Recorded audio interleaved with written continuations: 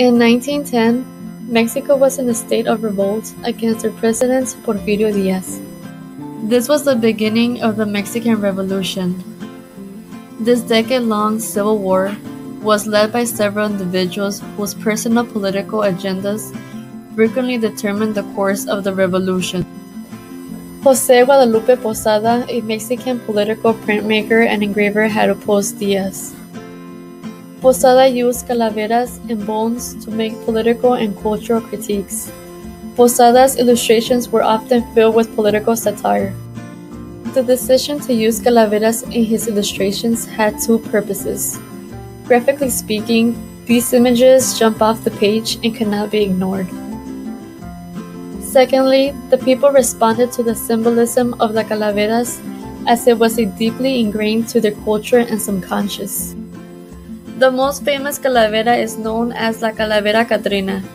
Rooted deep with the Mexican side, Catrina is considered to be the personification of Dia de Muertos.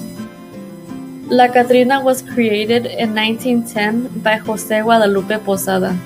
The symbolism of the calavera, which is in essence death, was the reminder that physical life was temporal, while the spirit is eternal. Additionally, Posada's intent was to show that in death everyone is equal, despite one's economic status or position in life. Death was the same for everyone and it spared no one. Posada's illustrations have been credited with raising awareness concerning the political injustices and abuses of the day. Posada was contributing greatly to the work of the revolutionaries who saw justice from the evils of Porfirio Diaz's dictatorship. Posada played a pivotal role in the development of Diego Rivera's work. Rivera was inspired by Posada's attention to the working class concerns, as well as his expressive artistic technique. When the Mexican Revolution ended in 1920, Porfirio Diaz had been overthrown and a new government came into rule.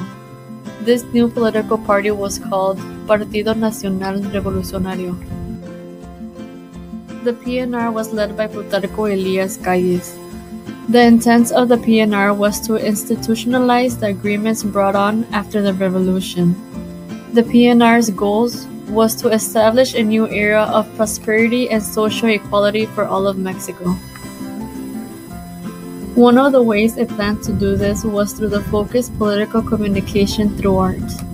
In 1920, the new government decided to pick up the work of the famous artist Gerardo Murillo and commission a large number of public works of art, which will promote and support the values of fundamental to the revolution and to help establish a new identity for Mexico. During this time, most Mexicans were illiterate.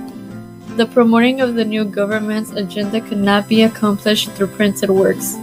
Instead, the government communicated their political agenda through large-scale murals. Mexico has a long tradition of mural paintings that dates back to the time of the Olmecs, the earliest known major civilization to have lived in what is now Veracruz. Murals became one of the most famous forms of art in Mexican culture, a countrywide tool for means of expression.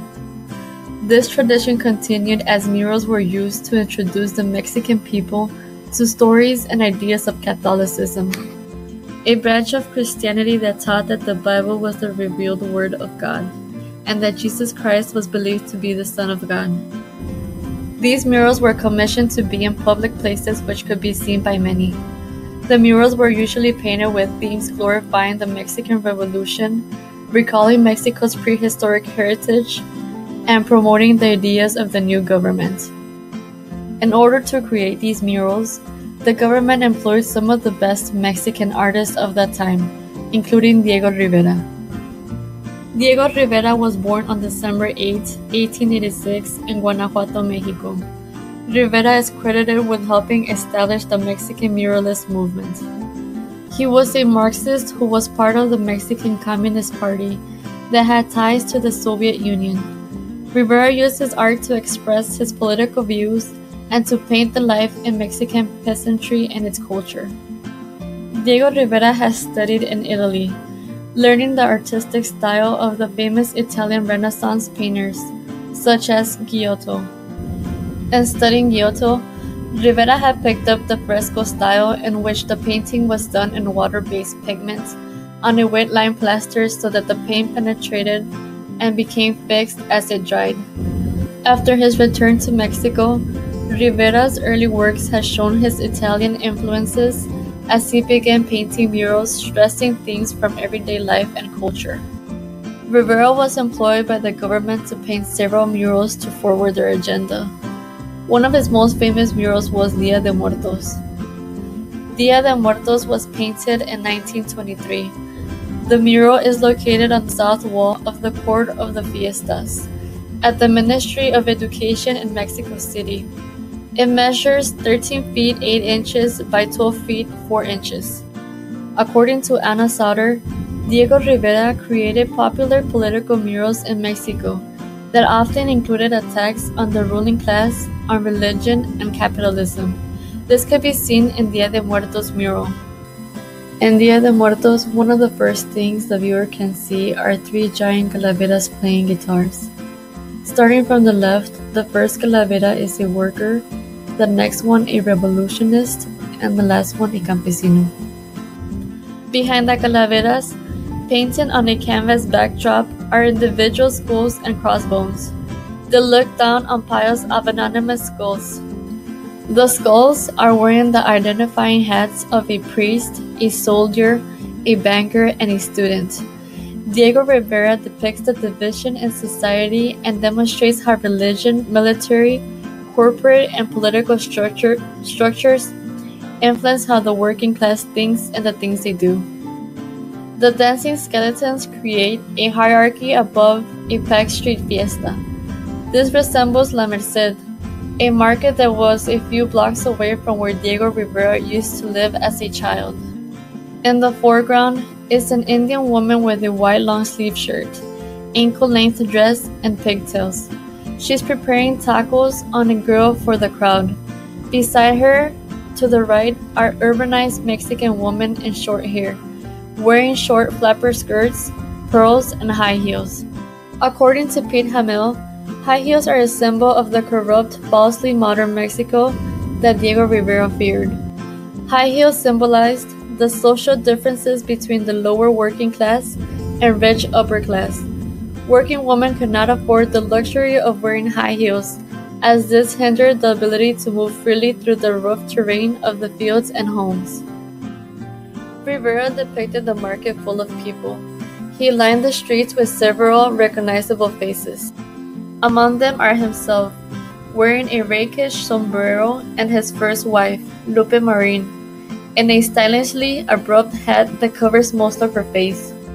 In the crowd, there's also the actress Celia Montalban, the poet Salvador Novo, the bullfighter Juan Silvetti, and Diego Rivera's assistant, Maximo Pacheco.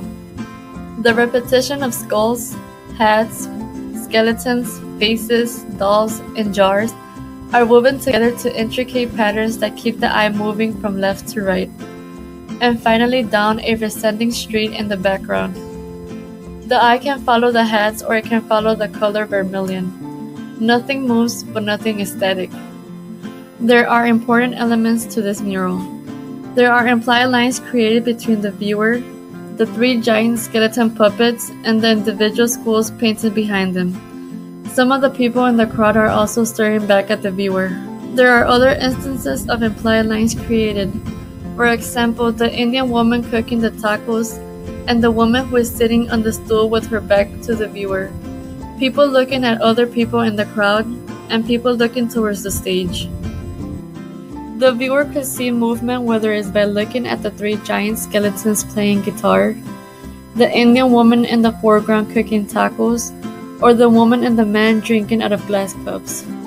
Rivera uses contour lines, and this could be seen on the clothing from the people in the crowd, on the wooden stage, on the tables, chair, stool, on the grill, on the huge liquor jars, and on the balconies from the buildings on the background. Rivera uses texture, and this could be seen on the decorations used on the stage, on the round cactus plants located at the bottom of the edge of the stage, and on the fringes of the yellow dress. Diego Rivera uses colors from a warm palette such as yellow, orange, brown, and tan. He also uses colors from a cool palette such as green and blue. For my artwork, I was inspired by Jose Guadalupe Posada and Diego Rivera.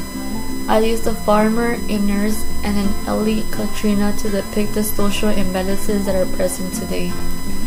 Calaveras were used to show how in death people are seen as equal despite their social status. I also use calaveras since they are culturally tied to Mexico.